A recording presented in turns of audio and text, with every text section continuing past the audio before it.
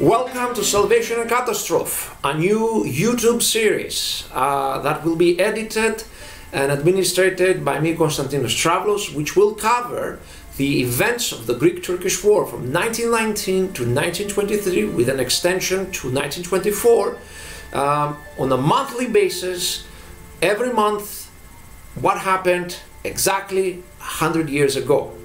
The inspiration for the show is obviously the excellent show, the Great War series on YouTube by Indiana Nidell and his team of co-workers who did a great job. So essentially I'm picking up where they're ending and covering a specific conflict in the Eastern Mediterranean and aftermath of the peace to end all wars, which in this case did not do that. I am not going to be producing a very professional series.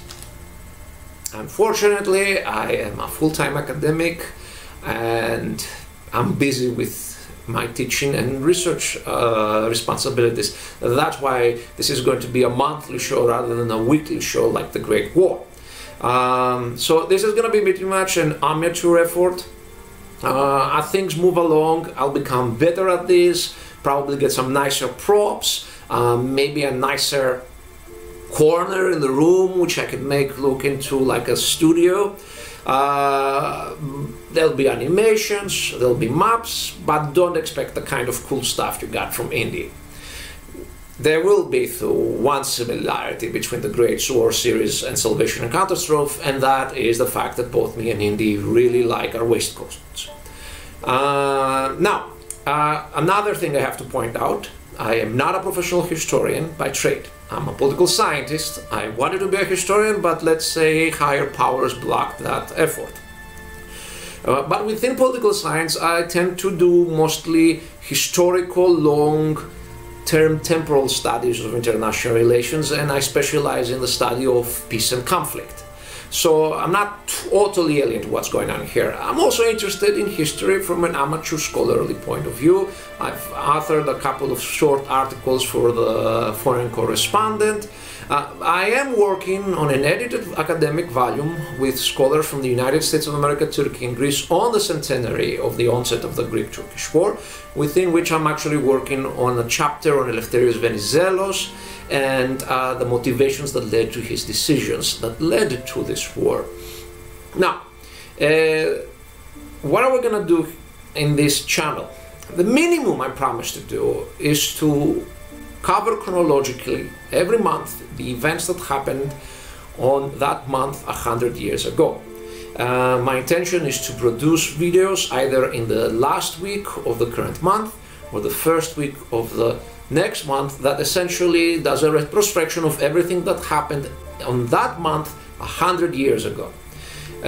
Now, if I have time, if I have support, if I have help, if you guys actually like what I'm trying to do here, which doesn't necessarily mean I'm gonna do well, but if you like ultimately what I produce here, there'll be a lot more stuff. I hope to do some specials on personalities that are important to the war, not just the big names like Mustafa Kemal Pasha or Ataturk or Eleftherios Venizelos, but some of the less known protagonists of this conflict.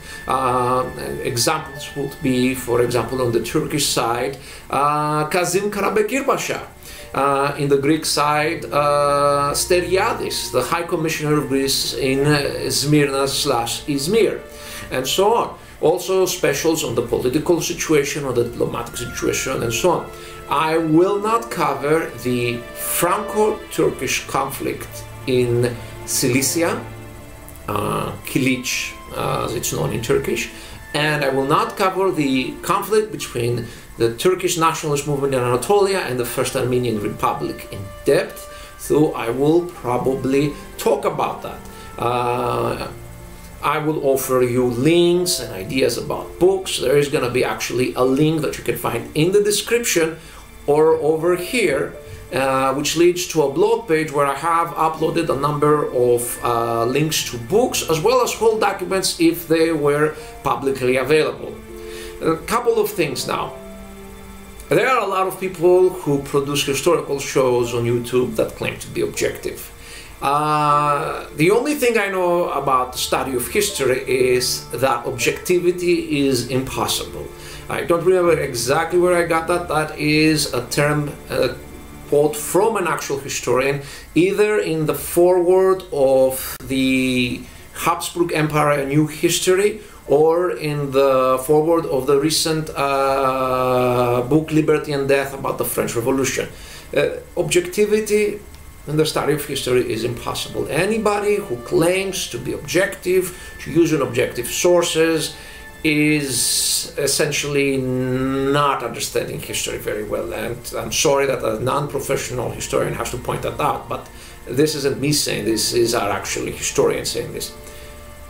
But you know what is possible? Honesty. I claim and I promise that I will be honest in my coverage. I will talk about the facts. I will talk about the conflicting interpretation of facts. I'll make sure to try and provide both sides of the story. Actually, as we're going to see here, there's going to be multiple sides of the story. So that's what I can promise you, honesty. Because let's be frank, I'm a Greek living in Istanbul who doesn't know very well Turkish. So me even attempting to claim objectivity would be ridiculous. So I will promise honesty. Now, I can read Greek, English, French, and a couple of Italians. I do not know a lot of Turkish. I apologize for that. Unfortunately, with my work, I did not have time to take Turkish courses. But I have friends and people, some of whom are actual professional historians who are Turks, and they will help with some of the Turkish sources. So rest assured, everybody is gonna get their say into this story. Let me give you an example of the idea of honesty over here. That's about the naming of the show. Why am I calling it the Greek-Turkish War of 1919-1922? In Turkey, it's known as the Western Front of the Turkish War of Independence. Batı Cephesi, Türk İstiklal Harbi, or Batı Cephesi, Türk Kurtuluş Savaşı. In Greece, it is known as the Asia Minor Campaign, and much more rarely as the Asia Minor War, Μικρασιατική Εκστρατεία ή ο Μικρασιατικός Πόλεμος. The reason for this difference in names is that there is a different interpretation of what happened in this era between the two people. For the Turkish nationalist historical point of view, during this conflict, the Turkish nationalist movement was resisting a coordinated imperialist assault against the independence of the Muslim population of Asia Minor, in which Greeks, Armenians, the Caliphate, the Sultan, Kurdish rebels, all were essentially pawns of the great imperialist powers. England, the United Kingdom back then, France and Italy, who were essentially trying to turn the Ottoman Empire into the equivalent of contemporary Iran. A country of limited sovereignty divided in spheres of influence, essentially a colonial power.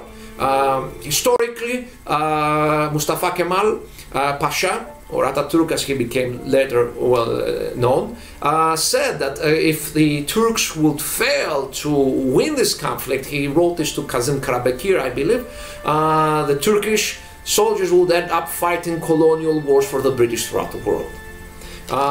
So for the Turkish point of view, the Greek conflict was just part of a major coordinated assault. And there wasn't really any real Greek reasons. The Greeks were either tricked or bought off to attack the Turks. There were no real intrinsic Greek interests within the area. They were not independent actors. The image, of course, in Greece is completely different. Of course, there are some people on the left, especially on the Communist Party, the older Communist Party, that take that view that the Greek campaign in Asia Minor was an imperialist war. But the mainstream view is that the Greeks were going to Asia Minor in order to protect the livelihood and the property and the lives of the Ottoman Greeks, who were at danger from the nationalist movement, which was nothing more than a continuation of the policies of the Committee of Union and Progress Party, the Ittihat Veteraki, also known in Greece as the Komitato. So there was a view that this was a war of liberation, that it was over independence. And unlike the Turkish view, where the various forces opposed to the nationalist movement were all coordinating very well between them, the Greeks stressed that there was no coordination.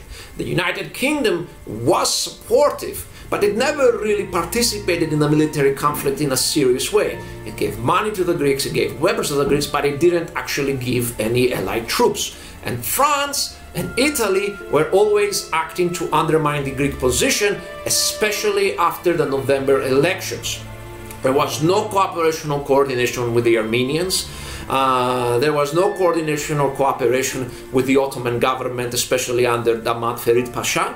There was no cooperation with the Kurdish tribes and so on. The Greeks essentially were fighting by themselves against a nationalist movement that was supported by at least one great power, Italy, and the resurgent Soviet power.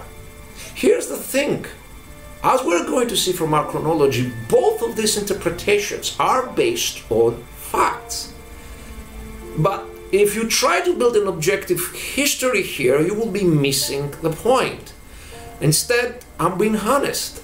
I can't call this war the Asia Minor campaign because it will completely negate the fact that, yes, indeed, Greece was cooperating with great powers that were seeking economic and power politic interests.